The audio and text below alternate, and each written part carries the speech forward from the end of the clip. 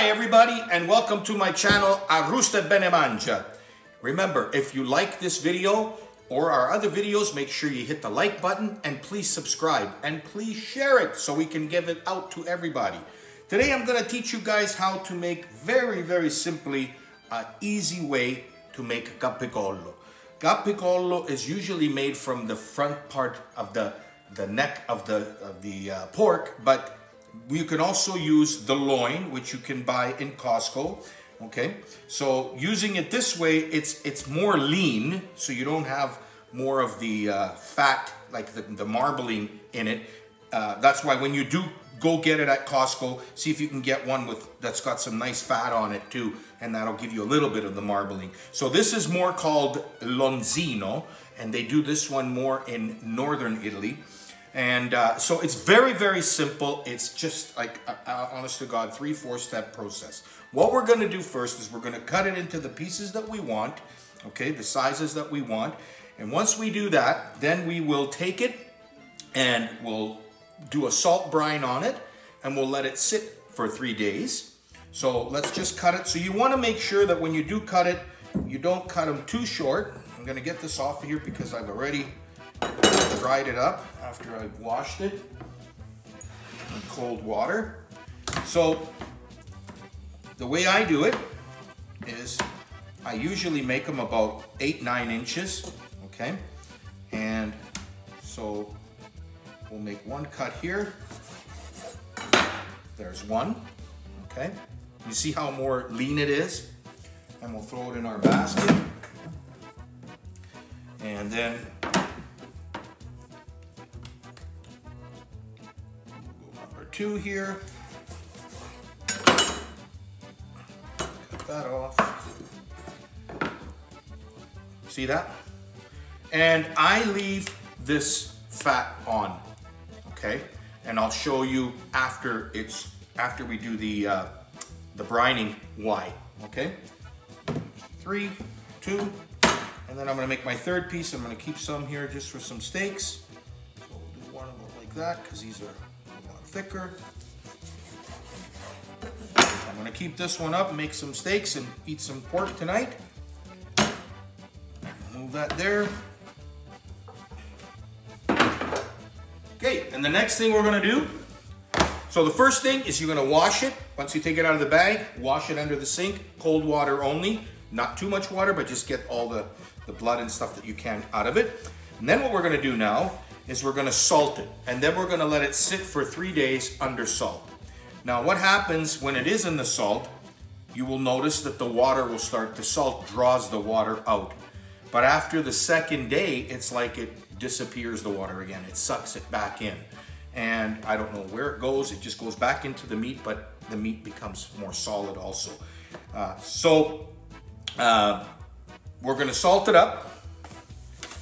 Again, just like every other ones of my videos, I always tell you to make sure that you don't be cheap on the salt. You don't need to be measuring. There's all these people that are doing these other videos where they go and they measure exactly. It's got to be 0.0 this, 0.0. No, you don't have to do it. Listen, my mother, my father, when they were in Sicily, my grandparents, they never had all these things that you had to measure and find out how much exactly humidity. No. And so I like doing things the old way. And to be honest with you, everybody that tastes my stuff tells me, oh my God, this is just killer. So we're gonna salt them up.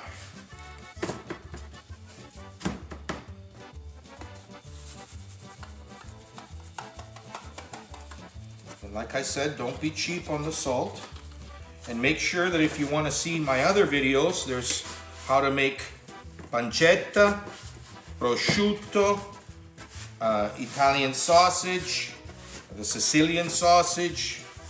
I also have videos on pastas, different kinds of sauces to make.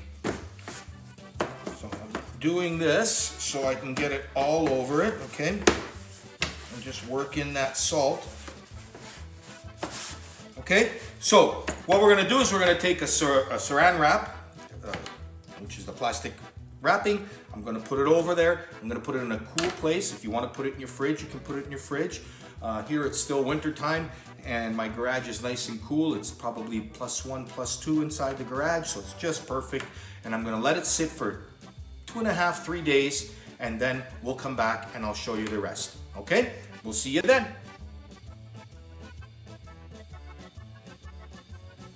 Okay, so we now have done the 3 days in the salt. So we've let it sit in the brine, and you can see that they've toughened out now. All right, so what we're gonna do is I'm gonna wash them in the sink. I'm gonna rinse them down, take the salt off, as much salt as I can, rinse them in cold water, and then we'll come back and then we'll start with the wine bath, okay? Okay, so now I've rinsed them off, nice and clean. So what I'm gonna do now is I'm gonna take the wine, use any wine, I just use my dad's old wine. And you're gonna give them a little wine bath. And you wanna make sure that you're getting it all on.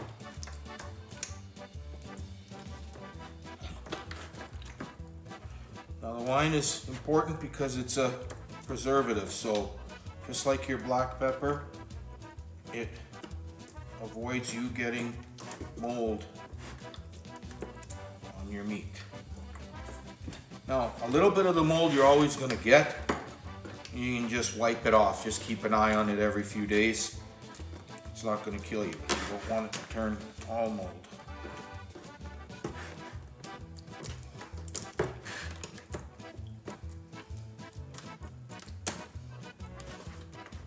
So we're not going to rinse the wine off. What we're going to do is we're going to pat dry them.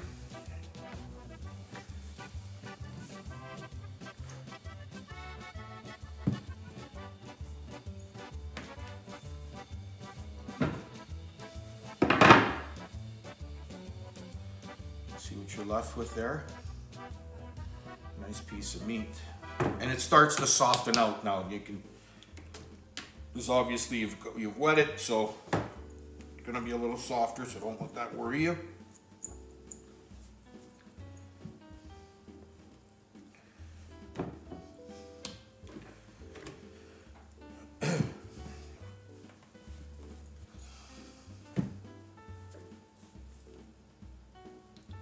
Now you notice I left a little bit of fat on this one, okay? So if I had more fat, like they do have the fat in the back of them, so I'm leaving those on. So when you do cut it, it gives that little bit of extra flavor to it. Okay, so we're gonna leave that fat on there. Now that we've done that. Okay, now that we're got those all dried, we're gonna put them back in the pan here again.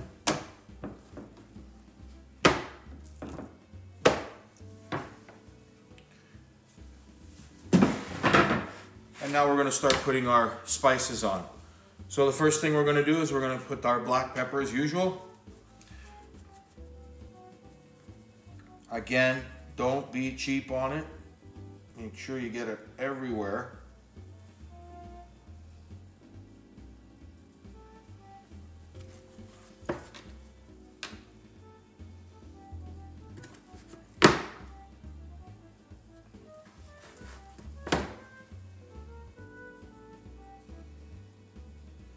Okay, so now we got our black pepper done, and they're all nicely peppered up. Now, if you don't want to, you don't have to, but I usually do just to give it that little bit of color. So I'll give it a little, just a little sprinkle of the paprika. It really doesn't do much for flavor, but it does change the color of it.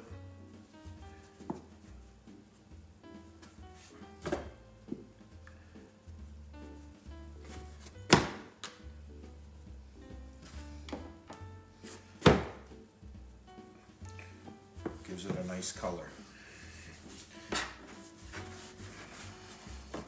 So remember, it's not real true capicollo because the true capicollo is done from the neck, but it still tastes pretty good too.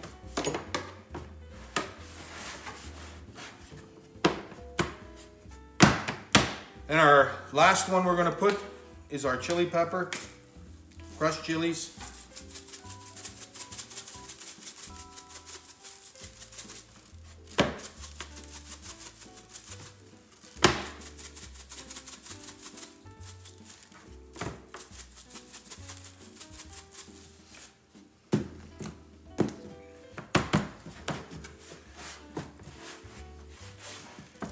And there we have it. 3 real nice pieces of capicollo. Okay, so now the next thing I'm going to do, normally I buy the intestines, the real ones for this, but I'm going to try something a little different there. So you can go to your butcher and buy it's like a papery intestine type of do. So what I did is I took it, I split them in half. They usually use these for soppressatas, but I split them in half so I get a piece like that, right? I dip them in the water. I'm gonna have them in the water for a while. So what I'll do is I'm going to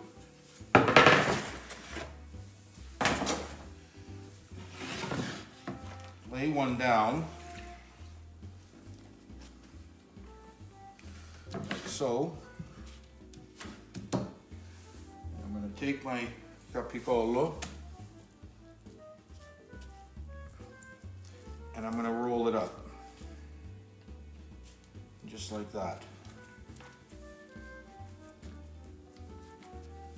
And we want to give it a bit more on the ends so we can tie that up and have it closed up. Okay, once I'm done this, then I'll take my string and I'll wrap it up, and then I'll see you right after that. Okay, so I have now tied it all up nice and tight. Okay, so I've wrapped it, and the next thing we're going to do is you're going to go and we're going to put the mesh on there. Okay, this comes in a roll. Again, you can get this at your butcher supply.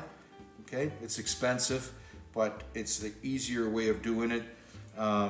So pretty simple. You're going to put it on just like a sock.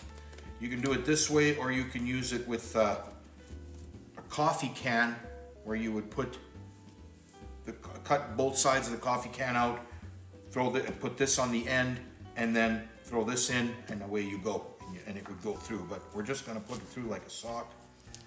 Ready?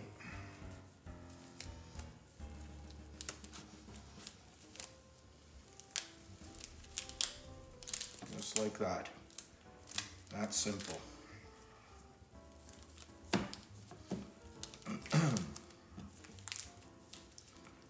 Okay.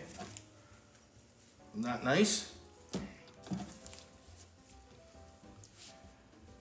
So then we're just going to tie off the ends.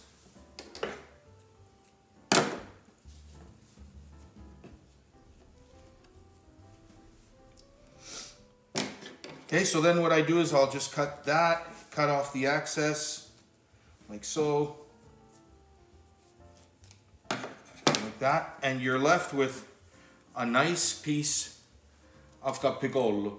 So, like I said, I use these hooks. I like using these hooks rather than using string and stuff. I'll put this, and I get these at Lowe's or Canadian Tire. You can buy them anywhere there. They're in the paint department. They're a pack of 5 or 6 for like $3-4 bucks.